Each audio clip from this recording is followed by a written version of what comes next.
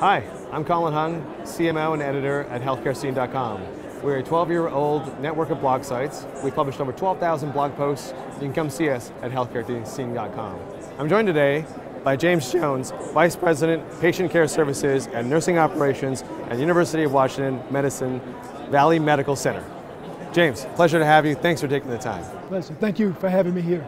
Now, James, I understand you've done some pretty amazing things at Valley, and I'm wondering if you can give us a little preview of what you've done there to reduce hospital-related pressure ulcers, talking about the medication errors and the adverse events that you've been able to decrease. Well, let me first start saying that, I've been able to do a lot of great things, but it's been a team effort, a collective effort. It really started about a year and a half ago with our board and our administrative team with understanding how can we improve outcomes. We really did focus on pressure ulcer, medication errors, skin integrity events, things of that nature. We want to reduce those.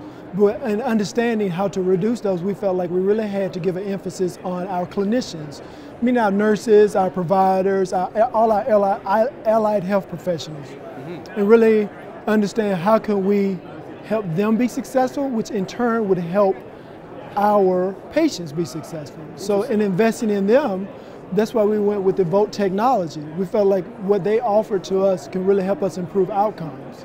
So that doesn't seem very obvious to me that you would start reducing medication errors or medical adverse events by focusing attention on the providers, the clinicians. Talk to me about that. Well, it's interesting you say that. Being a nurse, I realize if you want patients' care to be successful and you want to get good outcomes and improve the patient experience, you start with the clinicians first.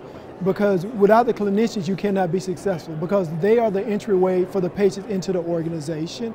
And we felt like with the quadruple aim, what we really focused on, we want to understand how can we improve their process. Because in healthcare right now, there's a lot of dissatisfaction and burnout with clinicians in regards to the work that they do every day. Because healthcare is essentially heavy work, and we really want to understand how do we lighten their load and make it easy for them to do the right thing.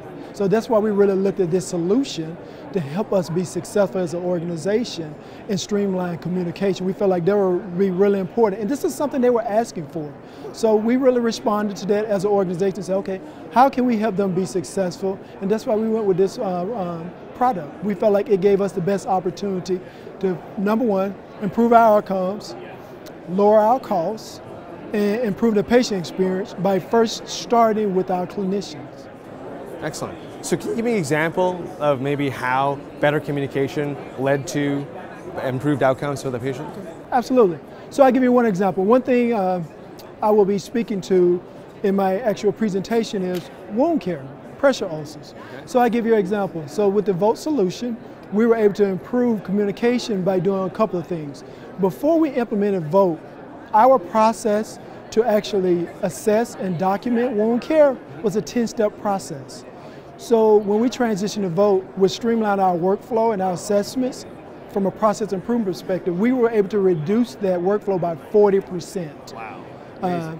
Everything is one HIPAA-compliant solution to help us be successful. And I can tell you for a fact, our wound care ANRP, she literally said to me just last week that I went from the Foot Express to the Time Express. Because now with the smartphone and the Vote solution on that platform, she's able to communicate in real time and be anywhere in the hospital because communication is key. And also you think about the Joint Commission, the most significant things happen because of a breakdown in communication, which is typically handoff, and clinicians communicate via between clinicians or between patients and clinicians and families. Right.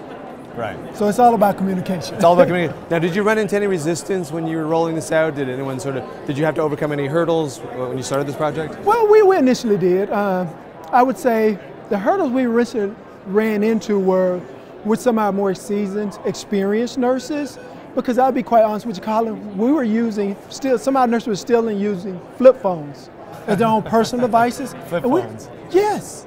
And we had a lot of multiple legacy devices in our organization, so there was still disparate communication, and it's change management. They were really uncomfortable with change, and we really helped them with that change. Our IT team, our informatics team, and our nursing leadership were pivotal. And I would also give kudos to Vote, because they really came in and really helped us through the process, working very collaboratively with our CIO at the time, Wayne Manuel, and our CNO, Teresa Brungard.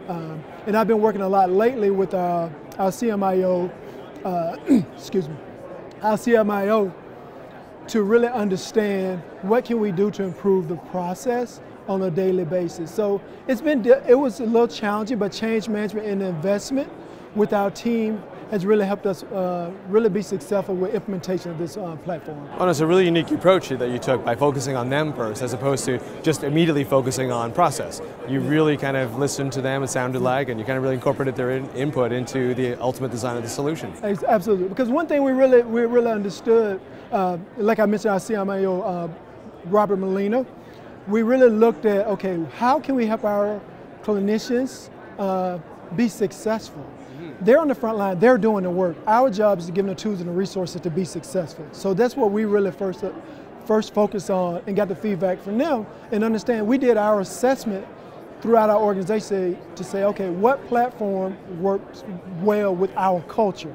Because we felt like what Vote offered us, and really sitting down with Vote and understanding their technology in comparison to a lot of other technology out there, it would help us meet the outcomes and with the dissatisfaction, and hopefully release some of the job burnout. Job burnout, excellent. So what's it like being working with Volt?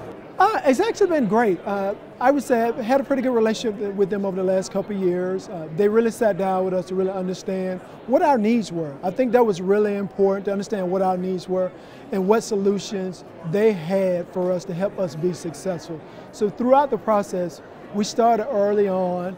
We're looking at, okay, this is what we need organizationally, and meeting with several of the Vote members on an ongoing basis and talking through design and implementation, and them really being engaged with us at the hospital. For example, when we rolled out on 3 North, they were actually there for the rollout in our command center. That was huge. You talk about change management and really getting the buy-in with our staff, having Vote, our IT team there, informatics, and then our nursing leadership there with the go live.